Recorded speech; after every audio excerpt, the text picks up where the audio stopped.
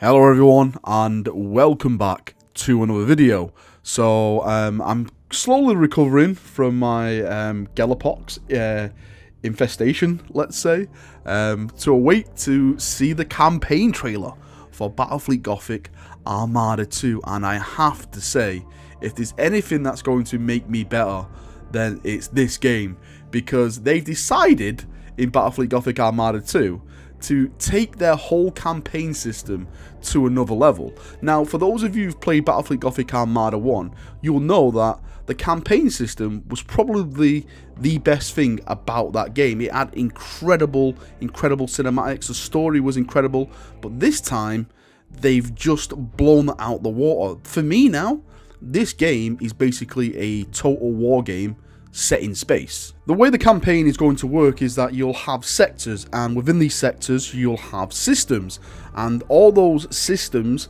have planets which you need to keep. They have a benefit to you and to your fleet. So for example, in the video it mentioned an agri-world. If you keep this agri-world, then that will help you to produce more fleets, because it's producing food means you can have higher population, which means you can produce more humans to send into space to purge in the Emperor's name. Then it's your job to go in and reinforce these systems and these sectors, so you can add stuff like defense platforms. You know, you can actually start making different fleets, like I said, much like the Total War series, where you basically make a brand new army, you assign a general, and maybe you want to keep like the northern territories of your empire secure. This is basically what you're going to do in Battlefleet Gothic Armada 2. What you're going to do is you're going to get an admiral, and you're going to assign him to a certain system, so if anything bad does come to that system to take away that resource, then you have a fleet there in place to defend it and battle. I absolutely adore this idea. I definitely think they have taken a lot of influence from the Total War games, and props to them, because those chaps over there, they do the campaign system like nobody else. It's absolutely fantastic when you come to play a campaign system in Total War. So I'm super looking forward to this now. I think one of the best things about it is that you're going to get a lot of playability out of this game now when it comes to the campaign. Like in number 1, the campaign was great, but you know, I think I completed it in like 6 hours or something like that, because I was addicted to it. But with this one, with the amount of systems, I was like, I saw it in the trailer, and you know, everything that within those systems,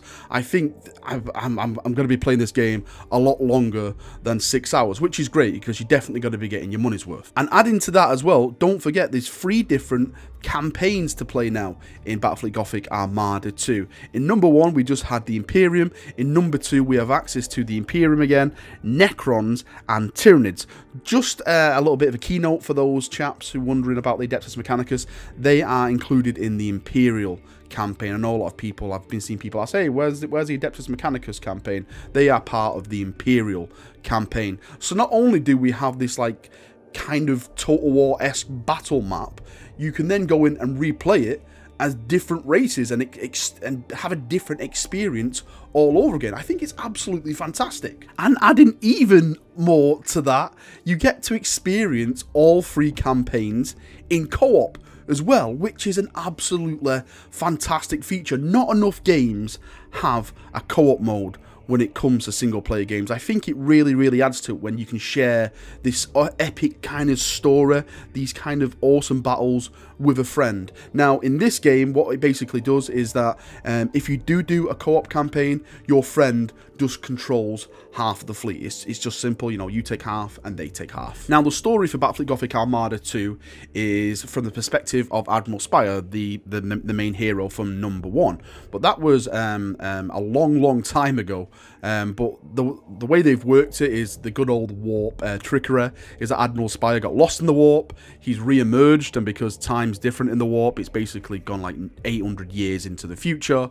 Him and his fleet have like come out of it, and you know, he's found out that Cadia has fallen, and he's out to get his vengeance upon Abaddon. Now, one of the things which probably scratching my head at is that since Guilliman has returned, because in the trailer you get to see Guilliman's ship. It even mentions Guilliman and stuff like that.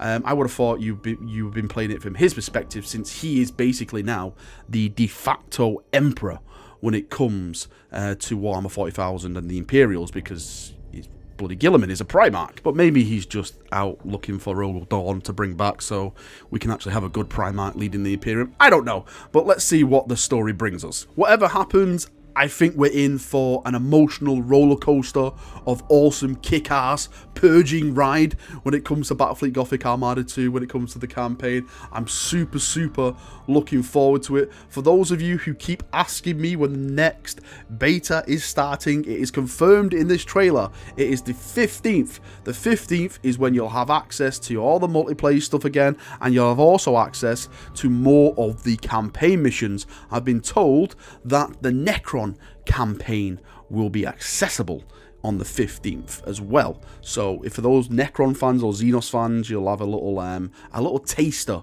of that race to jump in and purge with. Alright chaps, that is me done for another video. As always, I will be streaming this, putting content out all on the 15th, purging in the Emperor's glorious name. Thank you for watching, have a great night, see you all very soon. See you now, and bye bye.